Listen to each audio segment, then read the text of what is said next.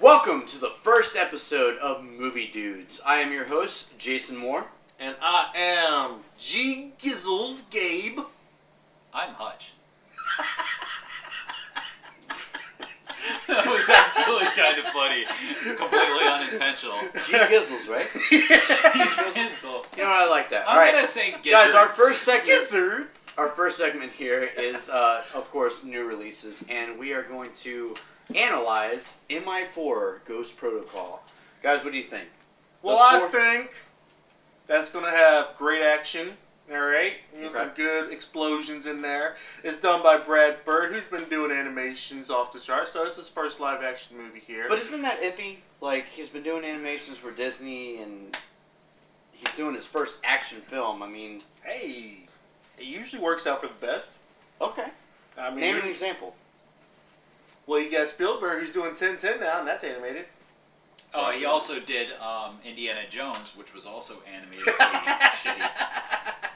Very good point. Spielberg can suck a fart out of my ass. Hey, we do not talk negative about the Berg.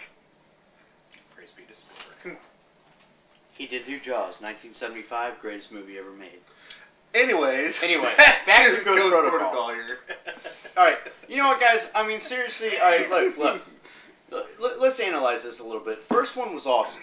Okay, everybody agree? Yeah. First one, Bing Rames, came in. It was really good. It was really well done. Okay, second one was okay. They kind of veered off a little bit, but they kept kind of to the roots, and it was pretty good. Third one, they veered off quite a bit, okay? But bringing Philip Seymour Hoffman in... I like the third one.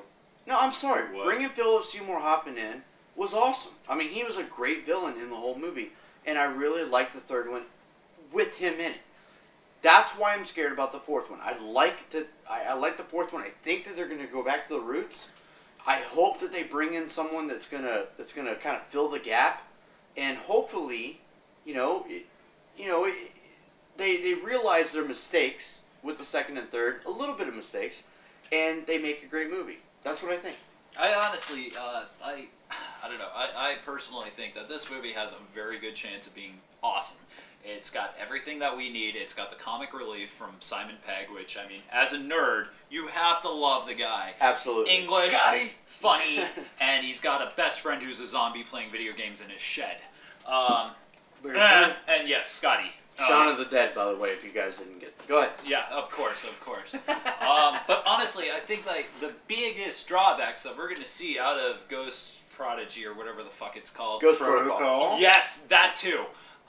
This movie, honestly, I mean, you're carrying on the coattails of a film franchise that, like, the first one is a classic by everybody's standards. Really decent flick. The second one, I personally didn't much care for it. I just don't like John Woo's style, besides Face Off, because Travolta. That'll be another episode, though. Yes, indeed. So anyway, and the third one, I personally didn't care for at all. Like, I at least want some level of believability with my action movies. See, now this is where it comes in for me right here. All right, the first one, amazing movie. All right, Brian De Palma, of course, great director. I really liked it. Great movie. The second one, John Woo style. Again, I like the sappy little action stuff.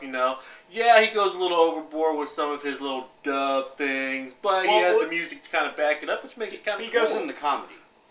He does. He tries. He farted.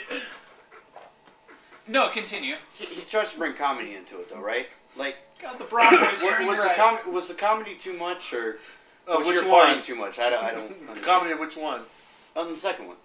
I didn't really find any comedy in that one too much for me. No? The second one had hardly any. I mean, besides Tom Cruise trying to act like an action star. Right, exactly. That was the funny part. That's definitely the funniest part. The motorcycle one. I believe that's what I was talking about. I think one of the best things in the second one for me was the building scene where he's like, "I will come back for you," and jumps. I thought that was awesome. That's great style. The slow-mo, the music. Right, it was just great style, great filming, and decent acting there. And the third one, again, Philip Seymour Hoffman definitely was that movie.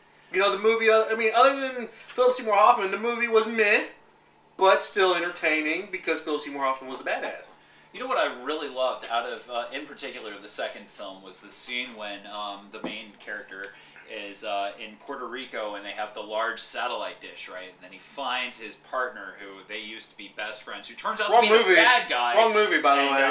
I know, I was just trying to trick you. No, but I'll actually go off you on that one. You know, in the second movie when he changed the mask, and you kind of knew it was going to happen. It was pretty predictable. Okay, but he changed the mask, you know, and there was that whole slow-mo scene of him running out of the tunnel. You know, and he had changed the mask with the bad guy's henchman, you know, the main henchman or whatever. I thought that was really cool. And then the whole chase scene, you know, the motorcycle scene and all that kind of stuff. You know what? They ended it really well. The first one, it was a big explosion on the helicopter with the gum and everything. It was kind of like, okay, that was kind of predictable. The second one was really cool with the whole, you know, with the motorcycle scene and everything. I really liked that. You know, and maybe it's a guilty pleasure. Maybe I'm not, you know, with you guys on that, but I really liked that. The third one didn't have a great ending on it, you know what I mean? It was kind of like, okay, cool. If they make the fourth one and they kind of take pieces from the first, second, and third, right, and they build a good movie, I think it's going to be a really great movie. I really do. Well, for me, it's one thumbs. A total T. I'm going to give it a half a dude, honestly. Like, that's kind of like a... You know what? Although I will say that the one thing everybody has going for them was Affleck was the bomb in Phantoms. Affleck was the bomb in Phantoms. Phantom like a motherfucker. Wow, I Your might thoughts? follow up with that. Okay. I'm gonna give it 1.5 dudes. I'm gonna give it 1 dude like that. Okay. So basically, we're all agreeing that it's kind of a... It's a toss-up. It's a toss-up. I think it's gonna be a better movie than you guys think, and we'll have to see how it goes. We shall. You like Jason X. Yeah, dude. Go. God damn it, Junior! How many times I gotta tell you to keep that cigar out of my face? Swear to God, it's like I'm playing with my brother's kids or something. Nerve-wracking sons of bitches. Swear to God, you got something on your mind?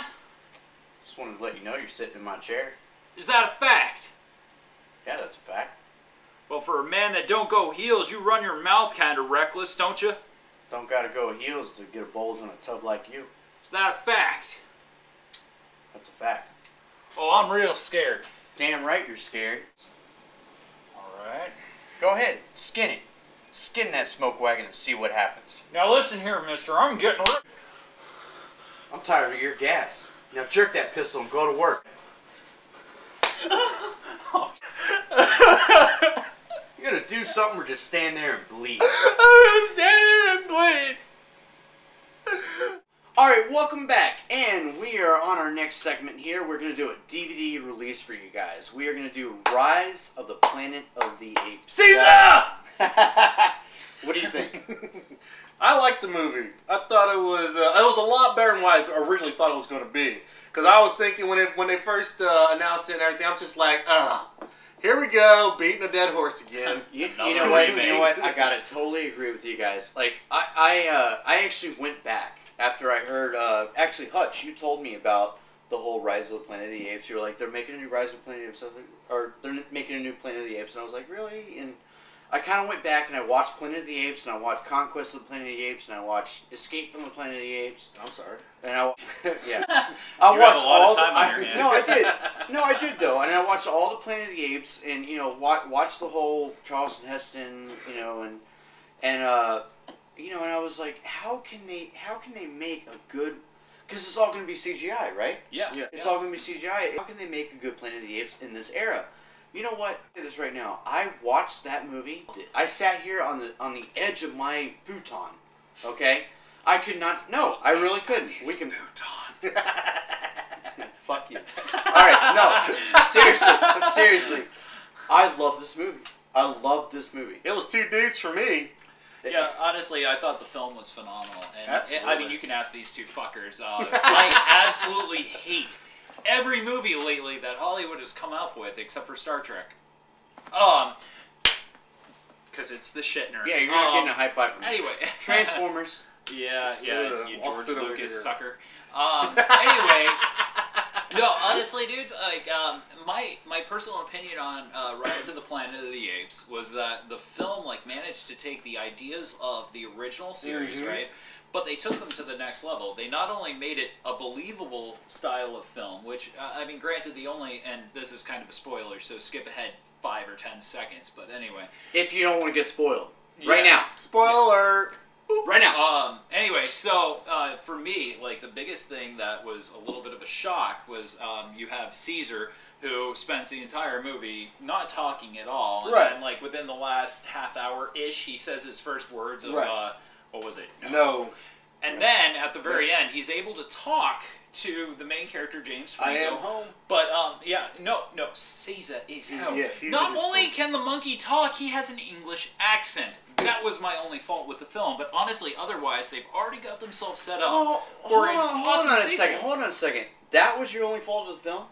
English accent for a monkey? He was raised in San Francisco. Okay. I have to ask you, though. 5 seconds of the film, that ruined it for you? No, I didn't say it ruined it for me. I'm just saying that it certainly made me question, because clearly, if the film is truly based in San Francisco, the monkey wouldn't have an English accent, and it would have gone, Caesar is home! Fair enough, actually, fair enough. Rice-a-roni, a San Francisco treat! Yeah. So everybody's opinions? Two dudes. Two dudes. Totally. Two dudes, man. I love that film. Two dudes. Yep. Fantastic. All right. All right, guys. The game is 5-card draw. Does everybody remember 5-card draw? Yeah. Yep. All right, good. Josh, you deal. All right. Josh, what are you doing?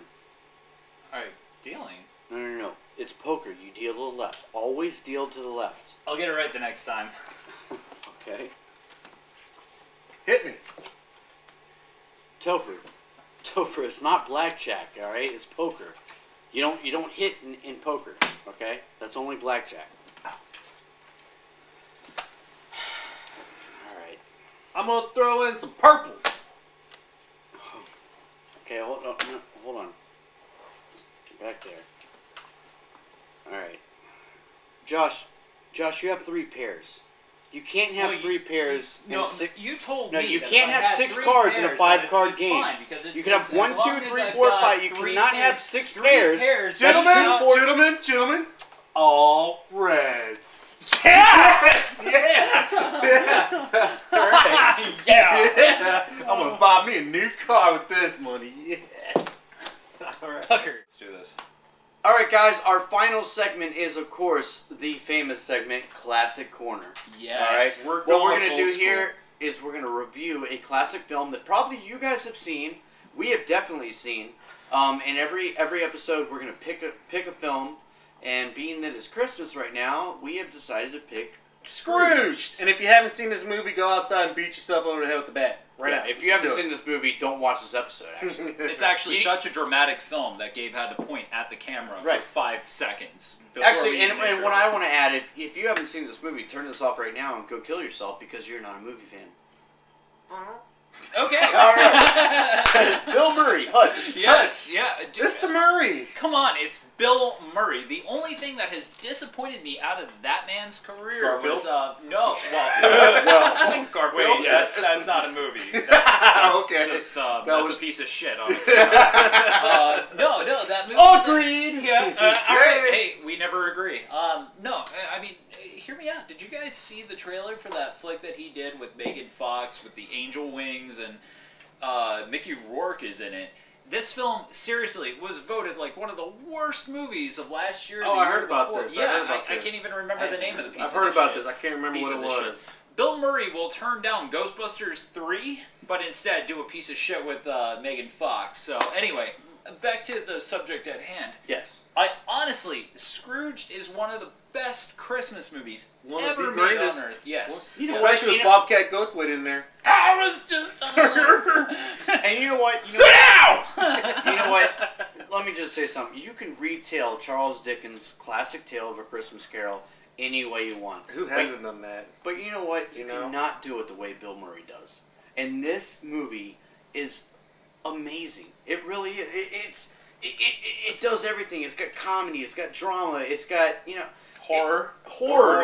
Yes, right. Some good scary moments in that one. You know I mean, it cuts. It's got a love story, for God's sake. Yeah, it cuts teeth in the way in the Dickens story that all these other versions don't do. You know, they get really adult oriented. They get really into it. You know what I mean? And they just take it to a whole new level here, where all the other ones are still here.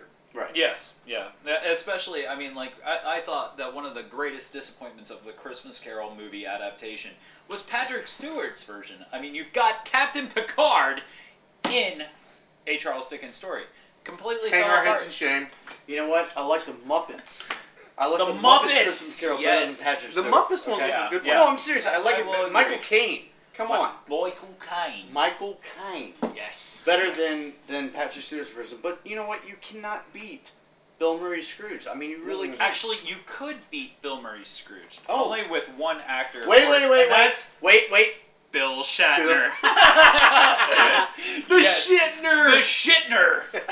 Oh my God. 2 Trekkies and a Star Wars nerd. That's what we're changing our name to. Anyway,